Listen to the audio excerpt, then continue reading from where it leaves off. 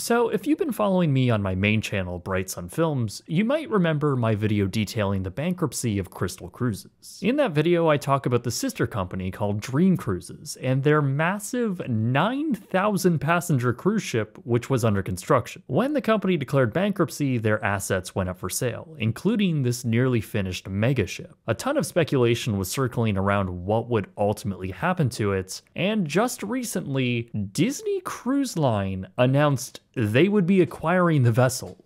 Wait, what?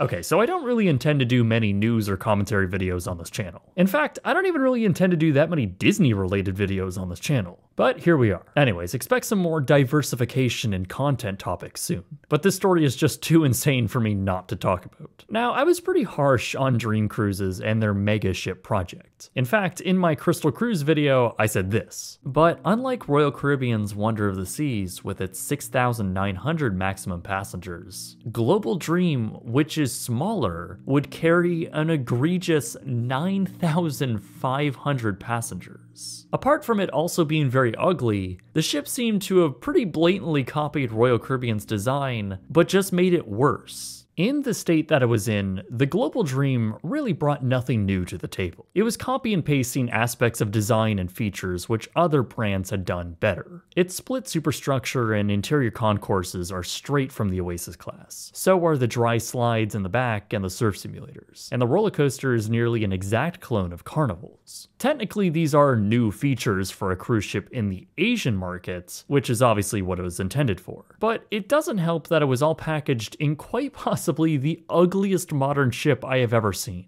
Is it worse than the Pride of America? You know what? It might be. But okay, the company goes bankrupt and their assets were sold off. Basically, there were two ships left after the other companies bought up the rest. They were the Global Dream, which was about 75% completed, and the Global Dream 2, which only consisted of a small section of hull. It was widely reported in September 2022 that the Global Dream 2 would ultimately be scrapped, but many news articles gave a pretty misleading title and showcased their reporting with pictures of the nearly completed ship. So a lot of people assumed that the almost finished ship was going to be scrapped. It wasn't, but it was put up for sale, and apparently most of the major American and European-based cruise lines decided to pass on it.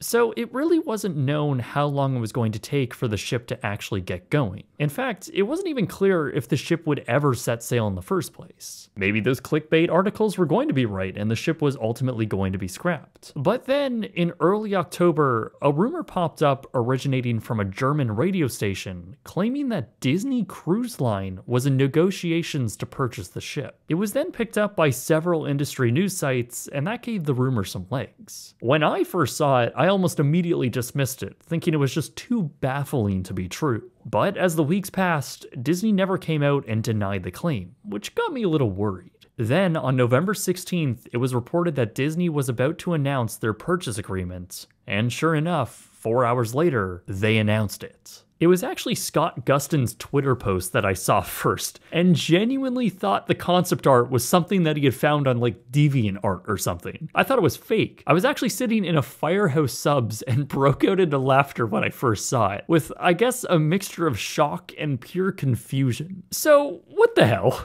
I've been following the story of the Global Dream for a little while now, obviously. The ship is so ugly and in such a weird place in the market that I didn't really know who was going to buy it.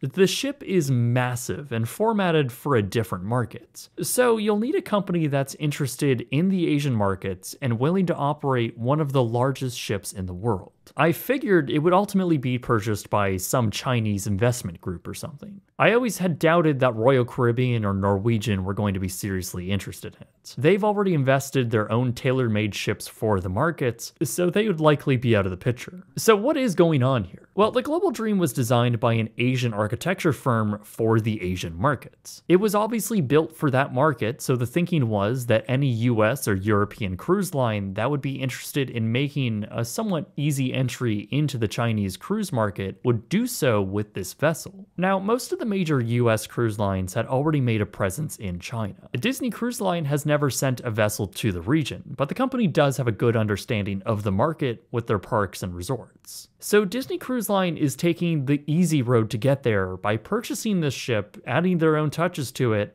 and sending it to Asia. While their press release only states that it would be based outside of the US market and doesn't necessarily mention China, there's a very high likelihood that it's going to be primarily based there. I saw a few people asking me why I thought this was baffling news, and it's basically all down to the 360-degree turn for the Disney Cruise Line brand.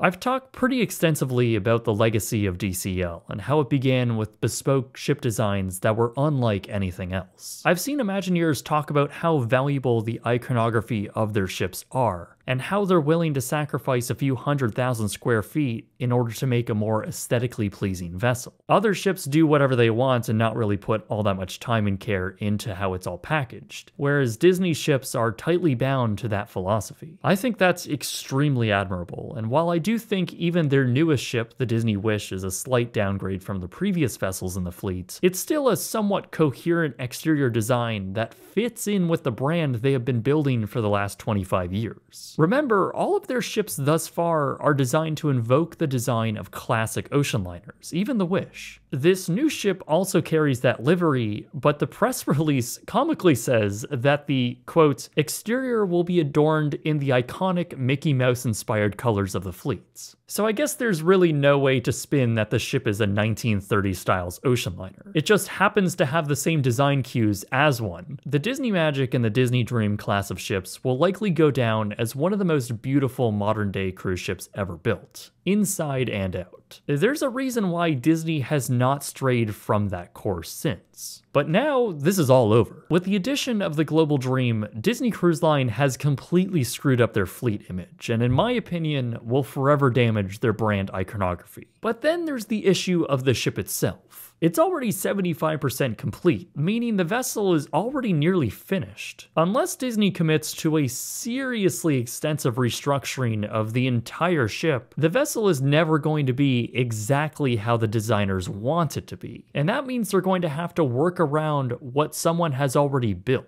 Now, if you've been watching my channel for a while, you'll know that designing around someone else's architecture can cause issues. The closest comparison I can think of is Norwegian Cruise Line's Pride of America, which is also a story I just talked about in a recent video. Just like this, Norwegian purchased a half-finished cruise liner from another shipyard and had it completed for themselves. The result was a ship that's also very ugly, and one that's just a little off. One that doesn't fit in with Norwegian's fleets, and one that I bet Norwegian would make fundamental changes to if they financially could. Disney is going to have to work around what they have now. And I think all the evidence you need that this is going to be a weird outlier for the brand is in the concept art. I mean, you could only put so much lipstick on a pig, and my god, is this something. Hey, you like the classic ocean liner look of 2 funnels on the old ships? Okay, well how about 6 of them on this? But hey, that means there's a potential for 6 tower suites. Clearly their architects and designers are trying their best here. I mean, there really is only so much you can do to save the aesthetic nightmare that is this ship. What I will say though is that I am quite interested to see what Disney puts on this vessel. Global Dream is 208,000 tons, which makes it one of the largest ships in the world. The 4th, in fact, if you only look at ship classes. For comparison to their original fleets, the Disney Wish is 144,000 tons. So there's a lot Disney can do with all of this space, and I won't say that I'm not at all curious on what they do for this vessel. This is likely double the square footage they have on their existing fleets, and you can get very creative with it. Features like the water slides and even the roller coaster have already been built, so they're likely to stay and be featured on this ship. Disney hasn't yet named the vessel yet, but the company has said it will be expecting to set sail in 2025.